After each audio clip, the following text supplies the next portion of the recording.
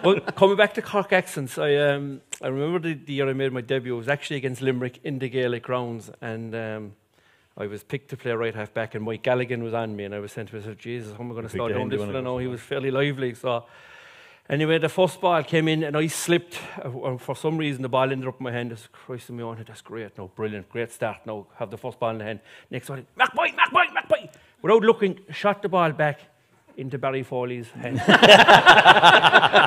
Straight over the bar, right? And I said, oh, what a start. I just looked at Foley and he goes, so, if there's any other Barry Foley out there, right? That Patrick's well crowded do it to you.